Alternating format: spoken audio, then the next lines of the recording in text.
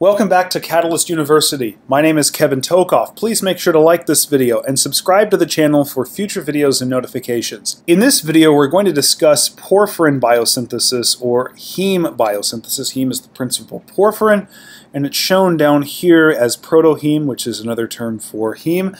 As most of you probably know, it's an iron-containing coenzyme that's going to be important in many enzymes in biology and also some proteins such as myoglobin and hemoglobin. We also know that heme is going to be found in cytochrome P450 enzymes, and then also some enzymes of the electron transport chain, and many, many more. Let's talk about how we actually get heme or protoheme. The starting material for heme is delta-aminolevulinic acid, which is sometimes abbreviated as ALA, and that's how I'll be referring to it for the rest of the video. Now, we're going to need, for one molecule of heme, we're actually going to need 8 molecules of ALA, as shown right here. So we're going to need 8 of these, but there's actually 2 separate schemes up here that can be used to generate ALA.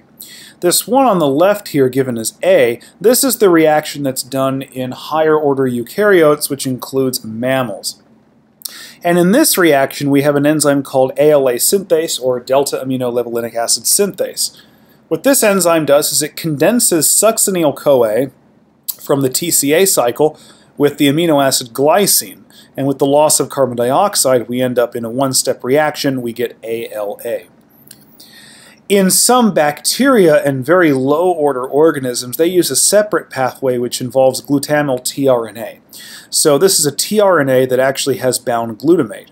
And in the first enzyme of this scheme, we have glutamyl tRNA reductase, which shoots a hydride right here at this carbonyl carbon, knocks off the tRNA, and that gives us glutamate 1-semialdehyde, which will then be transaminated twice by glutamate semialdehyde aminotransferase.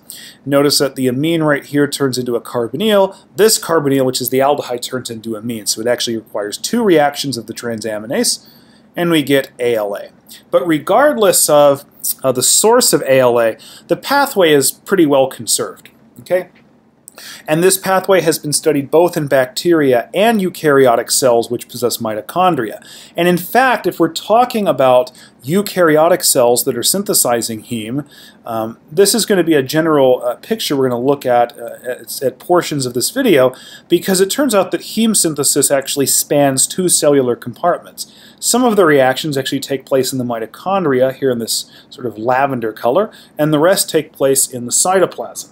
And so let's now look at how we convert ALA, or 8 molecules of it, into heme. The first enzyme is called ALA dehydratase. In some texts, this may be called porphyrinogen synthase, because the product of this enzyme is porphyrinogen. Now, what you'll notice is that if you actually count the carbons here, it basically doubles from ALA to porphyrinogen. And that's because to make 1 molecule of porphyrinogen, it actually requires 2 molecules of ALA. And so what this enzyme is going to do is it's going to condense 2 ALA molecules and form this, what we call a pyrrole ring. This is what's called a pyrrole ring. It's an aromatic ring. And notice it has this carbon amine sticking off of it, and a 2-carbon carboxyl arm and a 3-carbon carboxyl arm. Okay, that gives us porphyrinogen, also abbreviated PBG. Now, I've also got some other tricks over here to help you learn the synthesis of heme B, which is the principal heme shown down here. This enzyme, porphyrinogen deaminase, this enzyme is going to condense actually 4 molecules of porphyrinogen in the manner shown over here, which gives us hydroxymethylbilane. In this case, we're actually going to lose 4 ammonias. These actually come from this amine right here on this arm coming off of porphyrinogen, and it's going to condense those 4 porphyrinogens into hydroxymethylbilane. Now, there's a couple things I want to mention about the molecule hydroxymethylbilane. First of all, it has another name that you might see. It's also called pre-Euporphyrinogen 3. Okay, that's one thing. The second thing is, notice that we have, as I mentioned, these 4 pyrrole rings. Because of that, hemes and porphyrins, all of these, are actually sometimes referred to as tetrapyroles, because there's 4 of these pyrrole rings. And as you go around clockwise, starting at this one right here where my mouse is, they have a letter designation. This is the A ring, and going around clockwise, B ring, C ring, and D ring. And the third thing I want you to notice is that each of these, other than this A ring, which has this hydroxymethyl group sticking out, each pyrrole ring has a 2-carbon arm followed by a 3-carbon arm. And as you go around clockwise, 2-carbon arm, 3-carbon arm, 2-carbon arm, 3-carbon arm, 2-carbon arm, 3-carbon arm. Okay, that's going to play a role in just a minute, but notice that each of those ends in a carboxyl group. We then have the enzyme Euporphyrinogen 3 synthase. So this enzyme is going to convert hydroxymethylbiolane into, as we would expect, Euporphyrinogen 3. Now, there's a couple things to notice about what this reaction is actually doing. These two carbon atoms, one, this carbon atom of the hydroxymethyl group on the A ring, and this carbon of the D ring are going to get condensed. Notice that we actually have complete closure of the pyrrole ring, and we could say complete closure of this macro cycle. Also, the OH goes away.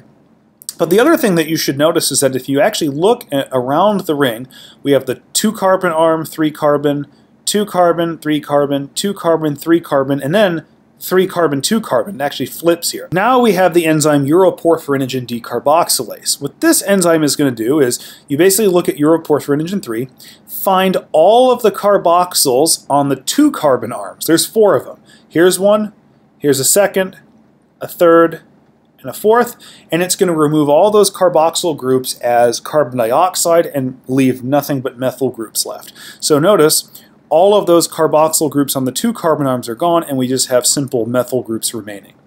And that's going to be the reaction of Euporphyrinogen decarboxylase, which gives us coproporphyrinogen 3. Now, this enzyme, coproporphyrinogen oxidase, is going to do something fairly similar, except what it's going to do is it's going to target both remaining carboxyl groups on the A and B rings. Okay, so these rings up at the top, A and B ring, these two carboxyl groups are again going to be lost as carbon dioxide, but all we're going to have as remains are what we call vinyl groups. And these little double bond, these alkenes sticking off of the ring like these are what we call vinyl groups. And it only does that on the A and B rings. And that's going to give us this molecule down here on the bottom left, Protoporphyrin 9. Now, the next enzyme, Protoporphyrin oxidase, is going to convert Protoporphyrin 9 into Protoporphyrin 9. And the only difference between these two molecules right here is that in Protoporphyrin 9, all the pyrrole rings, all 4 of them, are actually, in terms of their conjugation, they're discontinuous. So the A ring is not conjugated to the pi electrons of the B ring. Likewise, the pi electrons of the B ring are not conjugated to the pi electrons of the C ring. All of these pyrrole rings, at least from each other, it's discontinuity. Okay, and if you look between each of these, there's just a CH2 group, and that's actually why there's a discontinuity. What Protoporphyrin oxidase does is it actually adds in a net 3 double bonds, and that ultimately allows complete pi bond conjugation. So if you have to draw Protoporphyrin 9, all you need to make sure to do is to conjugate every single double bond in the entire molecule. Conjugate every single double bond in this molecule. And if you look, each of these rings now, they're not technically pyrrole rings anymore, a little bit different, but all the double bonds are conjugated. And so we now essentially have aromatic rings within a larger aromatic structure. All right, and the final enzyme in this scheme is ferrochelatase. This one's pretty simple. It just puts an iron right here in the center of the nitrogens, and then the nitrogens are going to chelate that iron. And that iron is where most of the chemistry is going to occur, for example, activation of molecular oxygen. All right, now that we've gone through this entire pathway, let's actually look at the localization of each of these enzymes and show how heme synthesis spans 2 cellular compartments, and then we'll talk briefly about the regulation of the pathway. So first of all, notice that the reaction of ALA synthase, or delta aminolevulitic acid synthase, is actually in the mitochondria. If you think about it, it makes sense. Succinyl-CoA is part of the TCA cycle, so that's already going to be in the mitochondrial matrix. Glycine can easily be in the mitochondria. So this is going to be a mitochondrial enzyme. It's going to generate ALA, delta aminolevulic acid, which is then going to be shuttled out into the cytoplasm. Now, all of these enzymes are going to occur in the cytoplasm. So we have ALA dehydratase, or that is porphyrinogen synthase. This enzyme is usually called porphyrinogen deaminase, Euuporphyrinogen 3 synthase, Euporphyrinogen decarboxylase, and that's going to give us coproporphyrinogen 3. This molecule is going to be shuttled back into the mitochondria, where it's going to react with the mitochondrial enzyme coproporphyrinogen oxidase. That's going to give you protoporphyrin 9, and then from there, again, all of these enzymes. For example, this one, protoporphyrin oxidase and ferrochelatase are going to be mitochondrial enzymes. And so the heme is actually going to be generated in the mitochondria. Now, there are enzymes out in the cytoplasm, or really we could say at the smoothie R mainly, that are going to be heme-containing enzymes. So the heme will actually have to be transported out of the mitochondria and be packaged into those enzymes to make the hollow enzymes. But it makes sense to have heme, at least the final product here, inside the mitochondria, because there's a lot of mitochondrial enzymes, particularly those of the electron transport chain, that are going to be dependent on heme. But again, it's not to say there's not important ones in the cytoplasm, such as the smoothie R, like cytochrome P450 enzymes, which are heavily concentrated on the smoothie R membrane. Those are going to be cytochrome P450 enzymes. So hopefully this makes sense as to the cellular localization of the pathway.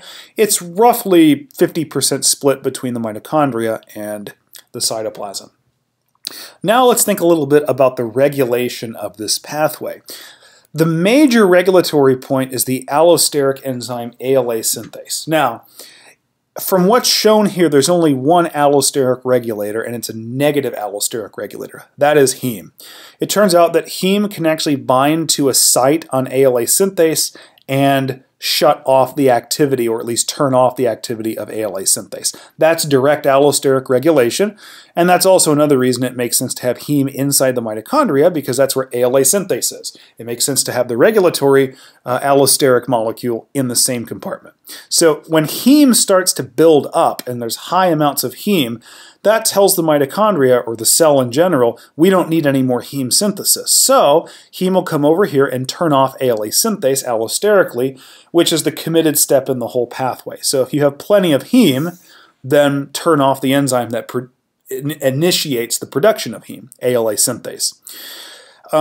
If heme levels start to drop, then that releases this negative allosteric regulation on ALA synthase, and ALA synthase will become more active, and you'll end up going through this entire pathway to produce more heme. So heme's negative regulation on ALA synthase is a form of actually feedback inhibition, but it's actually just allosteric regulation. Now, these other control points, these are not allosteric forms of regulation. These are other types of regulation. I will say that glucose is a negative regulator of ALA synthase, but that has to do more with biosignaling events and changes in gene transcription and translation, gene expression in general. It's not allosteric, but high amounts of glucose will actually negatively regulate the production of the enzyme ALA synthase at a transcriptional level. Other molecules such as alcohol and barbiturates, these are actually viewed as toxins from the body's perspective. It turns out that in some cases, and to very small amounts, alcohol as an ethanol can be metabolized by a P450 enzyme. I have a video actually on that process. It's actually called the microsomal system for ethanol oxidation. And because it's dependent on P450s, it would make sense that alcohol would induce the transcription and eventual translation of ALA synthase. Also, barbiturates are another kind of drug-like molecule that the liver in particular perceives as a toxin. And so barbiturates will also induce the formation of ALA synthase so you can get more heme, because it turns out that barbiturates are also dependent on P450s, which are in turn dependent on heme.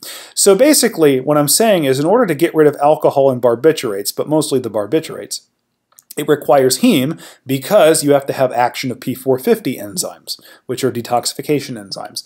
And so that's why barbiturates and alcohol will induce ALA synthase, because this is the committed step that leads to the production of heme, which will indirectly get rid of these two types of molecules. And in general, these are going to affect it through gene transcription, not by an allosteric mechanism. Hypoxia will also induce the production of heme, because heme is a cofactor for hemoglobin, in particular in the blood. And so if you have low levels of oxygen, as in hypoxia, you need to have more of a capacity to bind the oxygen to hold on to what little you have.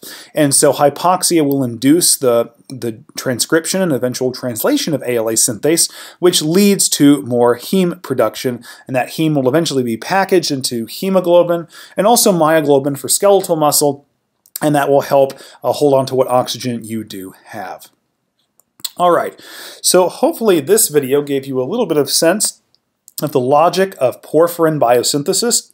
We saw the production of heme, we saw the cellular localization of the different enzymes in the pathway, and we talked briefly about its regulation. But that's going to give us specifically heme B.